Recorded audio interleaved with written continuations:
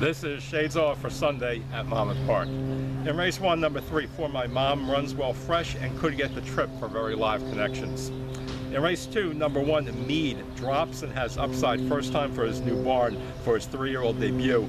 Though rested second timer, number 2, Chance Lot, will be very hard to beat at a sure price. The early daily double play thus is the 3 with the 1 and 2. In race 3, number 3, Papa Joel finally drops to where he fits, fourth off a layup and stretching back out. He won 3 times over the strip in 2018. Number 1, High Flying Guy keeps Gallardo despite the mysterious incident last time.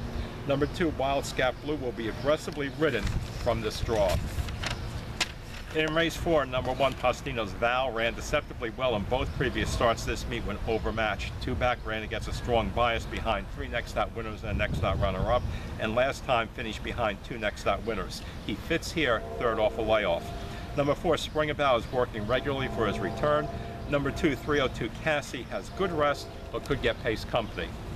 In race 10, the Dan Horn handicap, number 3, Golden Brown, nearly beat the much more experienced favorite despite being pace compromised last year in his grass debut, and has perfect rest to move forward here, second race off a layoff. That aforementioned favorite in this race last year, number 2, Irish Straight, will be the favorite again, I believe.